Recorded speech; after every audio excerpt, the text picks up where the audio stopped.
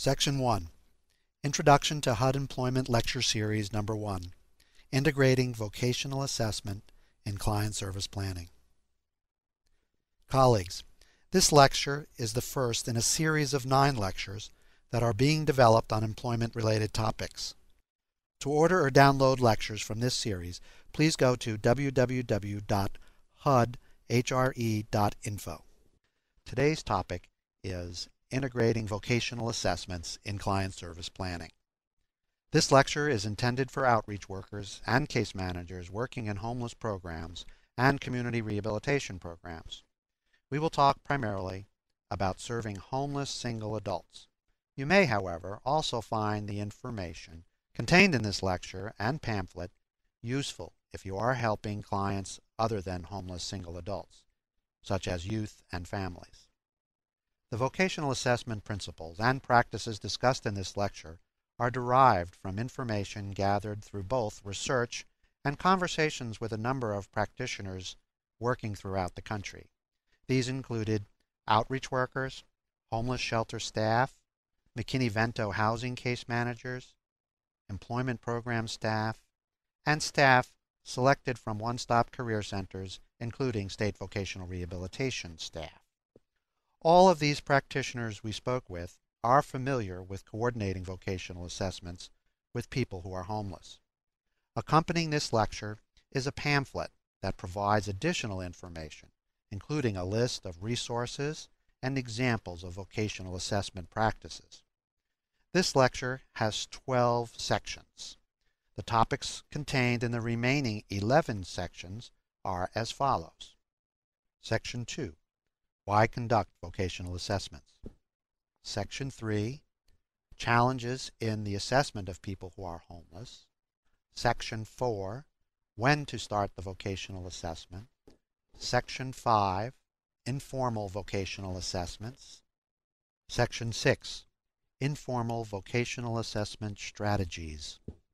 Section 7. Vocational assessment tools and techniques.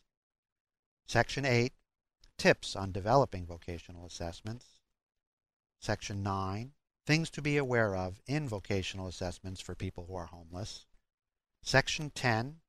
Being informed about and linking to mainstream services. Section 11. A case scenario. And Section 12. Conclusion. Section 2. Why conduct vocational assessments? Let's start by discussing why it's important to conduct vocational assessments.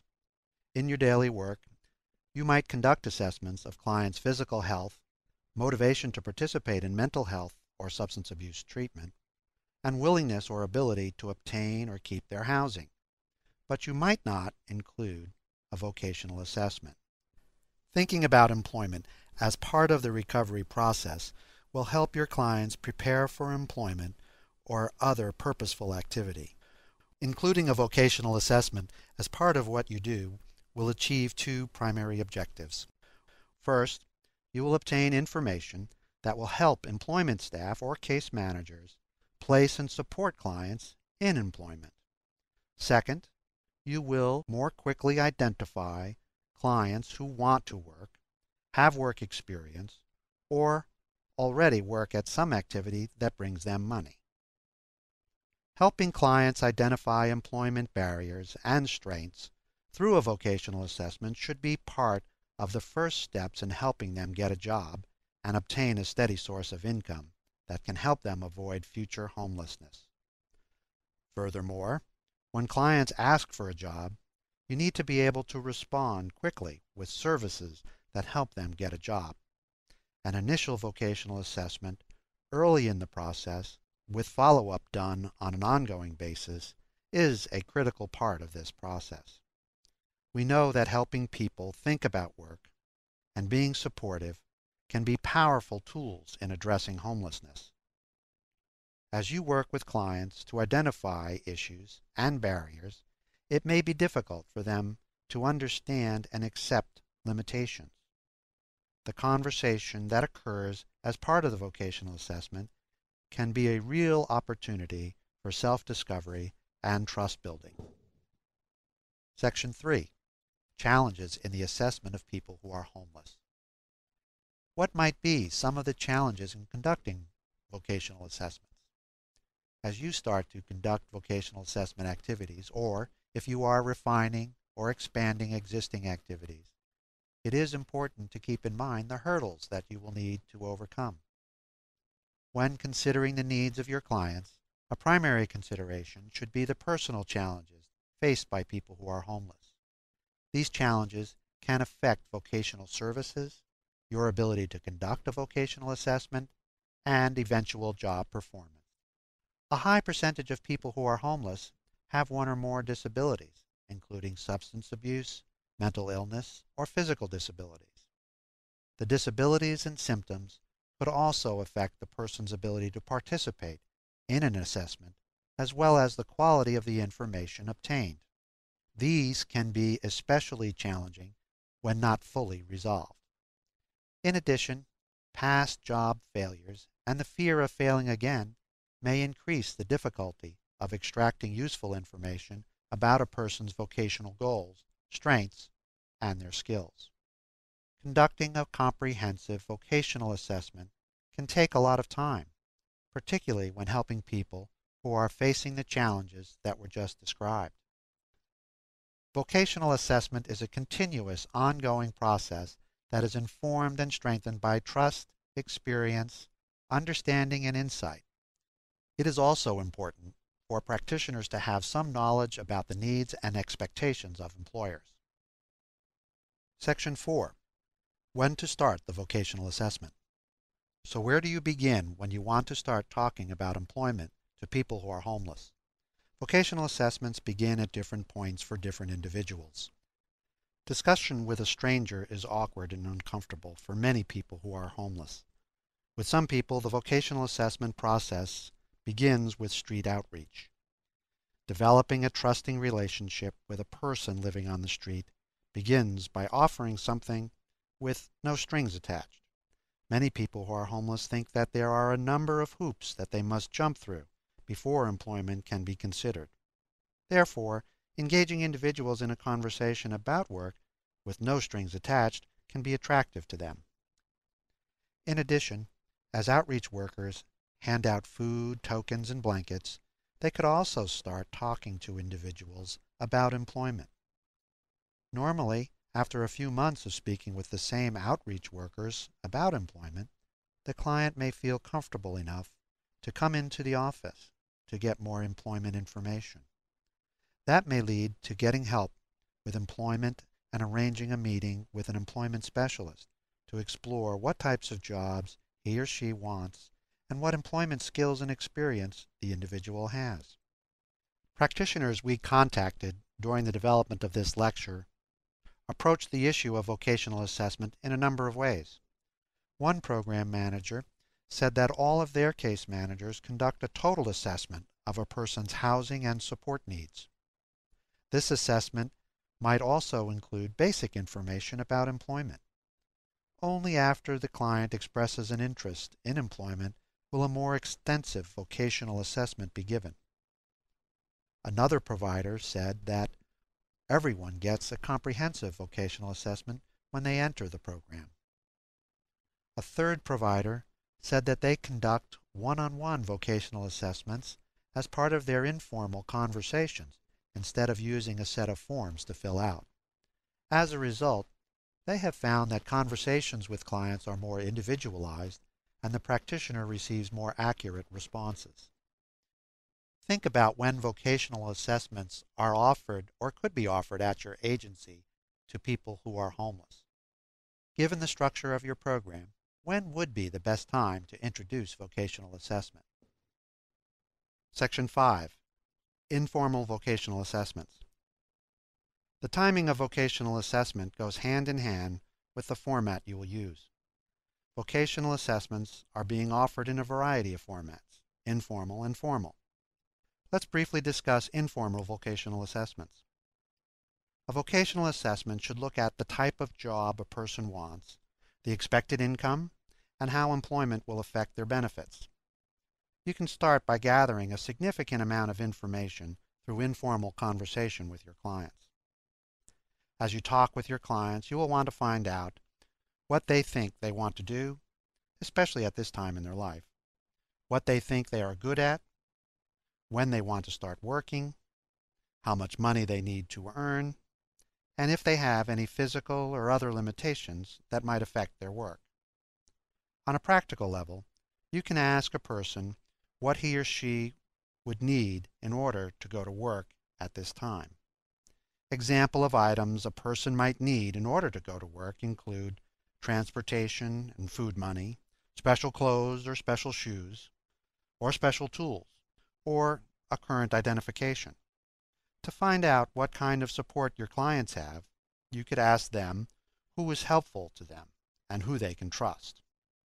You also want to ask and document information about the person's work history.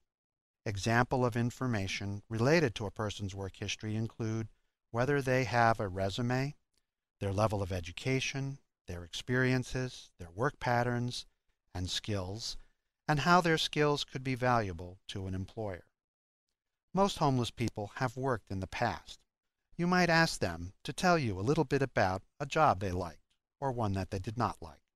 As you engage them in conversation, keep several things in mind.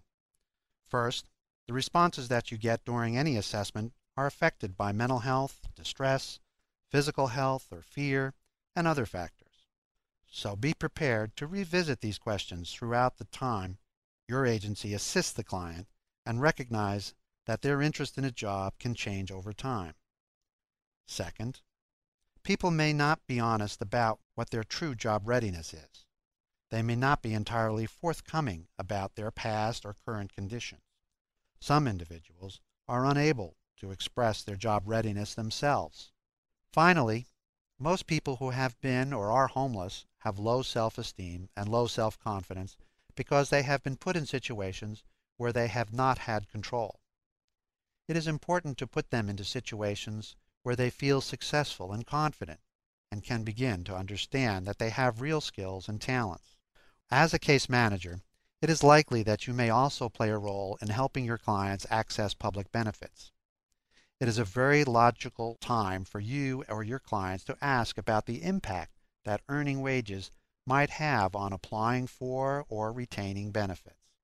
The vocational assessment should gather information about the types of public assistance benefits the client receives or may be entitled to, because earning income from a wage can potentially affect a person's housing subsidy, their cash payments, their medical insurance, and other sources of support. Your area's Social Security Administration office can help you advise your clients regarding the impact of work on benefits and work-related subsidies. In many communities, there is a Social Security expert who can help people with disabilities plan their benefits and a return to work. These sometimes are located at social service agencies, a one-stop career center, or an independent living center that is operating under contract to the Social Security Administration. You should have a copy of the Social Security Administration's Red Book, which contains definitions of benefits and planning. You can refer to this resource in your discussions with your clients. The Red Book is available through the World Wide Web at www.ssa.gov. The discussion about benefits can serve as a good lead-in to developing a financial plan. A financial plan includes exploring what the client could pay for rent, food, clothes, and other daily living needs, and how much money the client needs to earn to meet these expenses. Remember, trust building is important to gathering valid vocational assessment information. The clients are the experts of their own life. If they say they are disabled and want to apply for benefits, then it is a case manager's job to help them apply for and attempt to receive supplemental security income or Social Security disability insurance. A realistic assessment of the likelihood of the receipt of benefits can be in the client's best interest. Waiting for benefits that are not going to come can be detrimental. It is important to remind them that they will always be better off financially by working at a good wage-paying job with health benefits rather than living on public assistance. Section 6. Informal Vocational Assessment Strategies. Now we would like to talk about specific strategies for informal vocational assessments by thinking about where they can take place. For example, if you meet people who are homeless at food pantries, you may want to ask them if they would want to talk with an employment specialist when they return for their next food pickup. You could arrange to have an employment specialist be there on the next food distribution day to talk with anyone interested in a job and to gather vocational information that could start the process. You can also meet people who are homeless outside the food pantry and talk with them about their vocational skills, aptitudes, and interests. With the client's agreement, you can then pass on your notes to an employment specialist. If your community operates a drop-in center, an employment specialist can visit there on a regular schedule. It also helps to emphasize employment in familiar environments, like drop-in centers, by putting up job postings and information about getting a job. Although your role in your organization may not be to conduct vocational assessments, your familiarity and knowledge of the client provides you with an opportunity to arrange the meeting space and time of a vocational assessment, remind clients of the events, and of course follow up. So think about people who are interested in going to work and how you and your community can connect them to employment specialists who can help. Section 7. Vocational Assessment Tools and Techniques. As mentioned earlier, vocational assessments can be offered in a variety of formats. We have discussed the information that you can gather with an informal assessment and the settings where people who are homeless might be more comfortable having these discussions. Now we will talk about tools and techniques that can be used when conducting more formal vocational assessments. Formal assessments include questions that attempt to uncover what the client can and cannot do, what they like and what they don't like, in order to set an employment goal that is both realistic and of the client's choosing. You can refer to the pamphlet that complements this recording for an example of an initial vocational assessment interview tool. In conjunction with the interview, you can also administer a written vocational assessment with an individual to help uncover potential literacy problems. For example, if a person is having trouble comprehending the forms, it could signal the need for a cognitive or literacy remediation. If this need is identified and the client agrees, the case manager could read the questions, and the client can answer the questions in writing or verbally. Another tool you can use is a situational assessment. During a situational assessment, you would observe and evaluate job behaviors and attitudes over time. This would occur in an actual or in a simulated work setting. The tool assesses how the client performs while actually completing the work tasks. As you look around your agency at the variety of jobs people do, you could seek opportunity to use those work environments as potential situational assessment opportunities. Your client, working under the general supervision of a staff member or a volunteer, and with your support, could spend just an hour a day in a number of different work situations, during which you could test and assess their skills, abilities, and interests. The advantage of the situational assessment is that staff can observe not only skills and aptitudes, but also how well the person interacts with coworkers. The disadvantage is that people perform differently in different work environments, and successes or challenges in one environment may not be predictive for another. A third tool you could consider using is career mapping, which was developed by a program in Portland, Oregon. Career mapping is an interactive exercise through which clients and case managers identify or map out information about such things as their life history, their vocational strengths, gifts, and capacities. Each participant uses paper and colored markers to create so-called maps. This can also be done in both written and pictorial form. The process reveals concrete strategies for addressing barriers to employment. All of the information is used to develop a vocational plan that accounts for the person's strengths and their skills. The accompanying pamphlet contains more information about how you can use the career mapping process in your own program. Finally, a vocational assessment method introduced by the U.S. Department of Labor is now being used with people who are chronically homeless. This method, called Customized Employment Discovery, offers the following 4 tips. First, create a connection with the client during the assessment interview by demonstrating understanding, reflecting emotion, asking open-ended questions, disclosing appropriate information, and observing current capacities. Second, look at both endearing and annoying personality traits to find out how the client may use or manage them in a work environment. Third, review the person's daily routines and identify characteristics that could affect work. One example of such a characteristic is being an early morning person or a person who likes to be active late in the evenings. Lastly, record the person's goals and aspirations and ask how others might evaluate and provide support for those goals. Vocational assessments, whether completed on paper or through observation, begin with the premise that anyone who wants to work is employable at some type of job. Using formal assessment instruments in conjunction with situational, work-based assessments to gather information will lead to a more balanced vocational profile and will aid you in helping your client find employment. Remember that evaluating or assessing vocational skills is intended to screen in, not screen out. Section 8. Tips on developing vocational assessments. Here are a few tips for developing vocational assessments. These tips address the questions you might consider as you open the discussion of employment and later as you gather information that can be used to develop an employment plan. In the accompanying written material, you will find additional information for developing and conducting vocational assessments.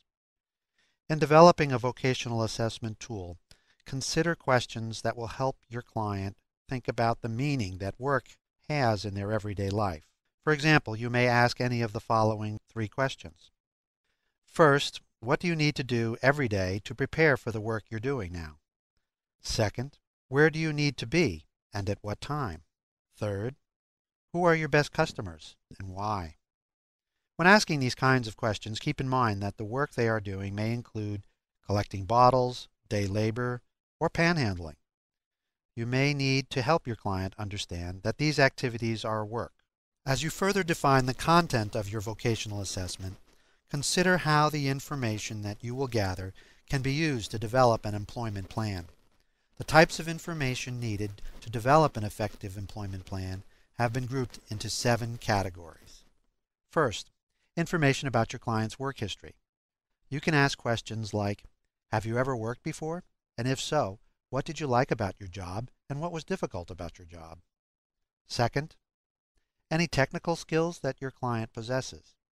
You could start by asking, do you participate in day labor or temp jobs? And what skills do you use on those jobs? Third, your client's immediate job goal. You can ask, what do you see yourself working at next week at this time or a year from today? Fourth, skills, attitudes, and experiences your client needs to be able to obtain his or her short and long-term job goals. Fifth, information about the types of services your client has accessed in the past. You want to know how he or she accessed services, food, shelter, and employment in the past. Additionally, you can find out which support systems your client knows about and which one he or she has used successfully. You can also find out where and how your client has received encouragement and discouragement when seeking work or thinking about it in the past. Sixth, your client's financial status. You need to find out what kind of immediate needs he or she has and how getting a job can help meet those needs. Lastly, your client's employment support network. For example, you want to know which persons are dependent on now who can also help your client get and keep a job. These people can eventually be part of your client's support team. Remember that as you gather information during your conversations, you will also want to assess your client's ability to be on time and on task. These conversations provide opportunities for you to point out that he or she may already be doing this, and that these abilities are an important part of the vocational assessment and eventual success on the job. Section 9. Things to be aware of in vocational assessments for people who are homeless. As you start to conduct vocational assessments and incorporate the assessments into your program, there are several things to keep in mind. First, at the initial contact, offer people who are homeless the commitment of more support for their employment efforts, because most of their previous attempts have been without support, it is easy to see why people may say, "I tried and failed. I can't do it." After you offer people more support, then you want to make sure to follow through. Second, a big mistake many practitioners make is to use vocational assessments early in the process, but without a plan for updating the information and conducting new assessments as time goes on. Likewise, vocational assessments do not end when the client obtains job placement. The assessment should be ongoing and keep pace with a person's personal and vocational growth. Third, vocational assessment should consider client demographics, culture, ethnic, and language differences that affect a person's orientation to work. Assessment should capture group differences in the expression of job readiness, adaptation, and wellness. Periodically, you should reevaluate program goals to ensure cultural competence and client satisfaction. The pamphlet lists a number of cultural competence principles for developing or conducting vocational assessments. Section 10. Being informed about and linking to mainstream workforce services. Up until now, the focus has been on developing, incorporating, and conducting vocational assessments. But throughout this process, it is important to be informed about and linked to mainstream services. McKinney-Vento programs may work with the Department of Vocational Rehabilitation in their state, which provides funding for vocational assessments. Department of Vocational Rehabilitation, or DVR, is one of the primary employment resources available to people with disabilities. DVR counselors help job seekers develop their individual employment plan and provide the appropriate support services to choose, obtain, and maintain employment. Job seekers, with and without disabilities, often use the services of the U.S. Department of Labor-funded one-stop career centers to help them obtain jobs. One-stop career centers, or one-stops, were authorized under the Workforce Investment Act of 1998. They are intended to provide both job seekers and employers with a range of training and placement services and are open to anyone in the community looking for work. One-stop staff often uses written vocational assessments to try to match job seekers with employer needs. Case managers need to know the vocational assessment, training, and job placement resources that one-stops offer. To understand how these services can help people who are homeless, case managers should develop a contact at a one-stop that they can communicate and work with. If the one-stop has a disability program navigator, that person may be the likely contact. Otherwise, visit the one-stop and talk with the director about services you offer that can help people who are homeless better use one-stop resources. Because state DVR agencies are mandated one-stop partners, DVR staff may be able to help introduce you and begin the connection. Employers use vocational assessments and work credentials when hiring workers. For example, a National Work Readiness Credential is currently being piloted in a number of states with the support of the Departments of Labor and Education, as well as business leaders. The credential assesses 9 skills required to perform 36 entry-level work tasks. Passing the assessment means a person can perform these tasks and behaviors identified in the credential. Many one-stops may offer job seekers a chance to take the test and obtain the credential, with the expectation that employers will look favorably upon job candidates who are credentialed. More information on the National Work Readiness Credential can be found at their website, www.workreadiness.com. You may also want to contact your local Office of Vocational Rehabilitation to get copies of the vocational assessment forms that they use so that you can reference them when you look at vocational assessment criteria for your clients. Another option you could consider is partnering with other agencies working with the homeless that have good vocational assessment tools and staff that are trained in those techniques. Evidence shows that the best method for developing employment readiness is to get people who are homeless into jobs as quickly as possible by accessing mainstream resources that will facilitate job placement. Section 11. Case Scenario. Let's examine a real-life situation where conducting a good vocational assessment resulted in a positive employment outcome. David is a 35-year-old man who had been homeless for 5 years.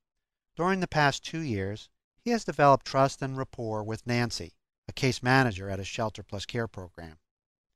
Nancy was the person who helped David move from the streets into an apartment of his own. While helping him get the place he wanted, she also made sure each conversation included something about working. By the time David was enrolled in the Shelter Plus Care program, Nancy had a number of notes and observation about David's work history, his aspirations, work limitations, skills, and people he could rely on for vocational support. These documented responses were the foundation for a more formal vocational assessment to come. In team meetings, Nancy made a point of including this vocational information and making sure the employment specialist would be prepared for the referral to the employment program when David felt he was ready. Nancy asked David if he would like to meet with the employment specialist to get help getting a job. David said he wasn't good in classrooms for training, but thought he would like a job as a carpenter. Nancy arranged for a three-way meeting with David and the employment specialist. At that meeting, they reviewed Nancy's notes and observations about David's work interests and his skills. David eventually agreed to a situational assessment for 2 weeks, working alongside one of the agency's maintenance staff, replacing some drywall in the building. Twice a week, he met with the employment specialist and participated in an employment assessment.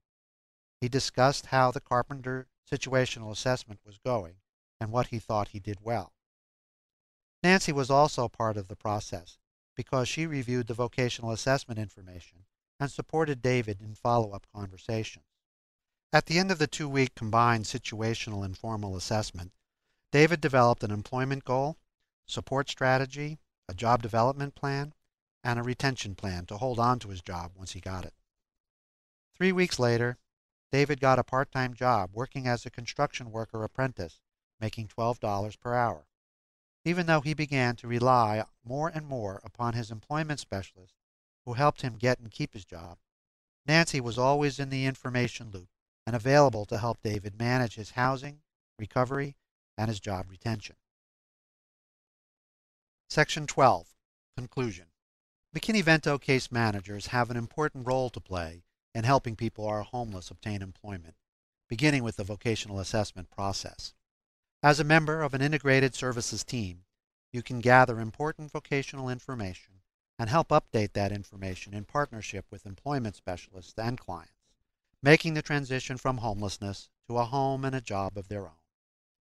Remember that you are there to guide, facilitate, motivate, and provide opportunities, but ultimately your client is in the driver's seat and should own the vocational process. Although we know that helping people who are homeless get and keep a job is a formidable challenge, we also know from experience that people can and do succeed. We hope that the information you received in this lecture, along with the pamphlet, prepares you to help your clients leave homelessness for a home and a job.